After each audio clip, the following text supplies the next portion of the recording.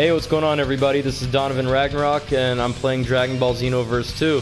In this video, I'm going to demonstrate how to successfully execute the ×20 Kaioken Kamehameha attack, and towards the end of the video, I'll compare the damage to the ×4 Kaioken Kamehameha. I've seen a few videos already covering this subject, but none of them quite seem to do it right, so hopefully with this video we will. A lot of people talk shit about the ×20 Kaioken Kamehameha, saying it sucks, it doesn't connect, but actually it's a great attack. It deals loads of damage, and it's definitely more powerful than the ×4 Kaioken Kamehameha. You just gotta have a little bit of skill to use it. So a few quick things before we get started. In order to use your ×20, you're definitely gonna have to use a stamina break. However, the up triangle stamina break does not work with this attack. You must use the up box stamina break.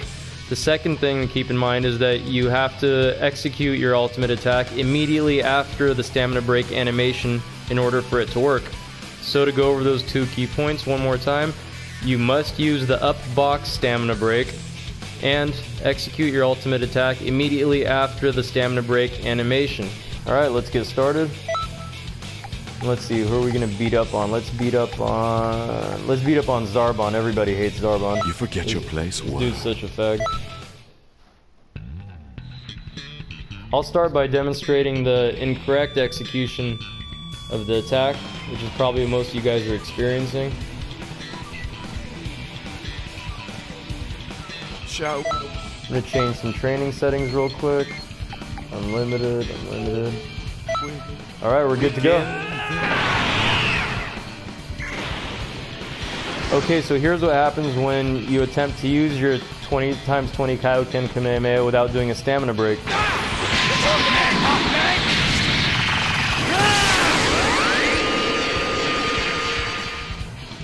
And as most of you already know, probably know, the beam missed entirely. Here's why you don't use the up triangle stamina break with this attack. It smacks your opponent down onto the ground and makes your character unable to pursue them to successfully connect the ×20 ultimate attack.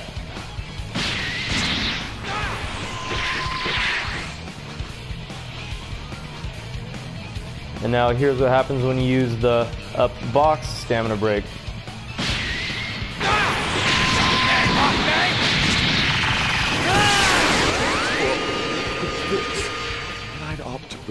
And there you go. That's the proper execution of the ×20 Kaioken Kamehameha. Now let's try the ×4 Kaioken Kamehameha. Alright, I didn't do that properly. You know, another advantage of the ×20 over the ×4 is that there's no downtime after using the ultimate. As opposed to the ×4, your character has to catch his breath if you double pumped it.